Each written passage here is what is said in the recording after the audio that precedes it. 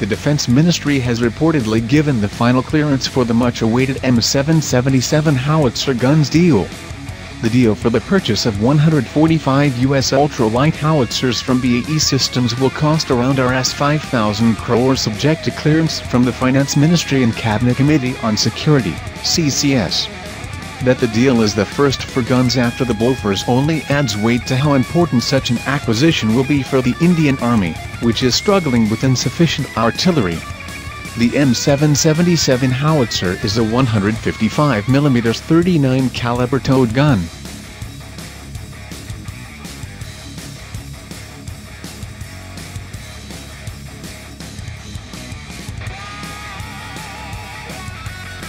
According to BAE Systems, the manufacturer of the gun, the M777 is a highly portable gun in the defense arsenal of any country.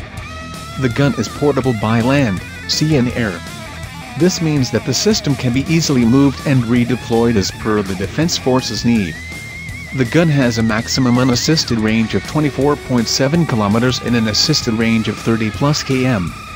BAE claims that the gun can be used to fire 5 rounds per minute for up to 2 minutes.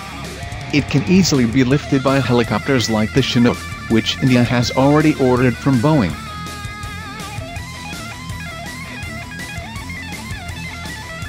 According to a PTI report, 25 guns will come to India in a flyaway condition from BAE.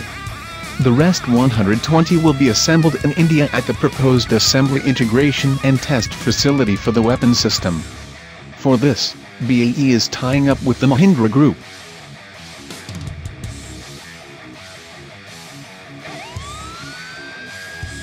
Talking about the edge that India will get, especially with respect to China, Colonel K.V. Kuber, independent consultant defense and aerospace, says, the Indian Army needs modern artillery and the M777 is comparable to the Bofors in terms of performance. It is lightweight, in fact it weighs half of the Bofors. The M777 will help greatly in surgical strikes and interdiction operations. These types of guns are meant for the mountains because they can clear heights easily.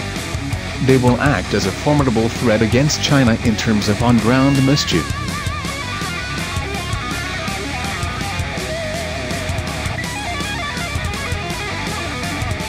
The guns make use of advanced aerospace metallurgy.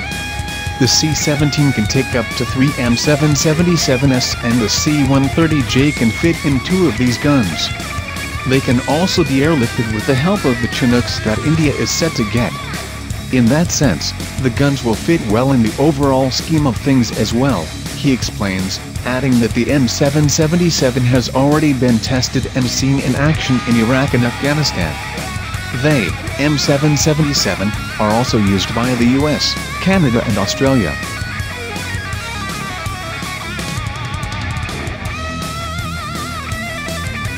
BAE is expected to create a decent ecosystem for the Indian industry in terms of tie-ups, he adds.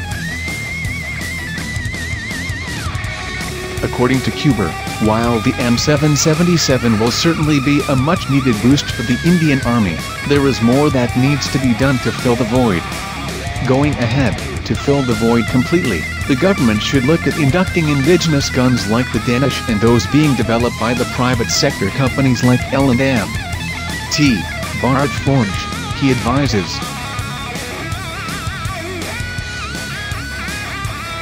India has in the last few months expedited several key defense acquisitions and deals including Rafale, S-400 Triumph missiles, Kamov helicopters, stealth frigates and improved BrahMos missile system. All this assumes major significance in light of India's growing tensions with Pakistan and China.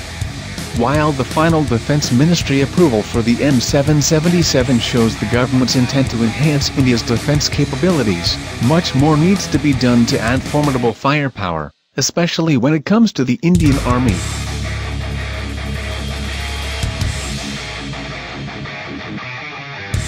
Thanks for watching, and don't forget subscribe to my channel.